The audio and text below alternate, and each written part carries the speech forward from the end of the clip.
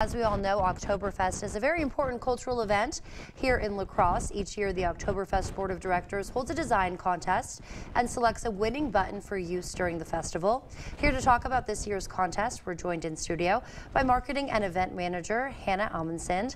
Welcome. Thank you for being with us this morning. Thank you for having me. So for people who may not know, maybe haven't seen them, just tell us a little bit about the Oktoberfest buttons and what makes them so special.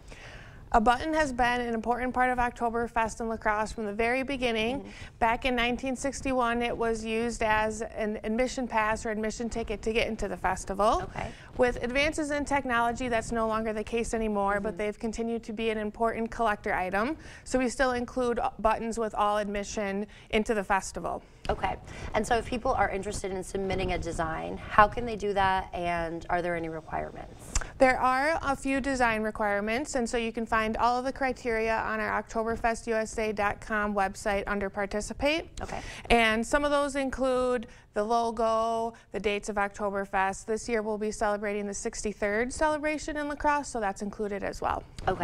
Are you expecting to get a lot of submissions? Do you typically get a lot of submissions? Yeah, we're hoping so. We'll probably have to choose between over 50 entries. So it's definitely a competitive contest, but we love to see all the different ideas and creativity come through. Anything that needs to be on a button? Maple leaves, the theme for this year, which is 2024, Friendship, Gemütlichkeit, and more. Like I said, the logo, 63rd, and then just anything you can think of that reminds you of Oktoberfest and La Crosse, we'd love to see included on there. And is there a deadline for submitting these? Yes, it's coming up, I think next week, February 29th at 4 p.m. So they can be either emailed to our office email address or mailed to us as well.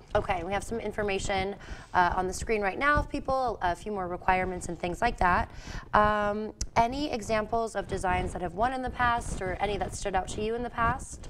I really like, personally, the ones that include themes of La Crosse. So, of course, like I said, elements of German heritage or Oktoberfest are really nice, but since it's such a big celebration in the city of La Crosse, it's really nice to see those elements that are included throughout the city, too. And then anywhere that you recommend people look for inspiration when coming up with these designs?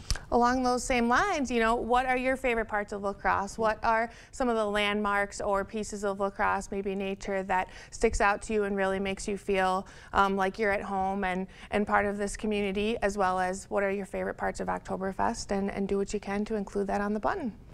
Great. And then what was that website one more time where people can learn more? oktoberfestusa.com. Under Participate, there's a buttons tab. All right, so get those designs ready, because as you said, the deadline is approaching, right? Coming up. Please submit. All right, thank you so much for being with us this morning.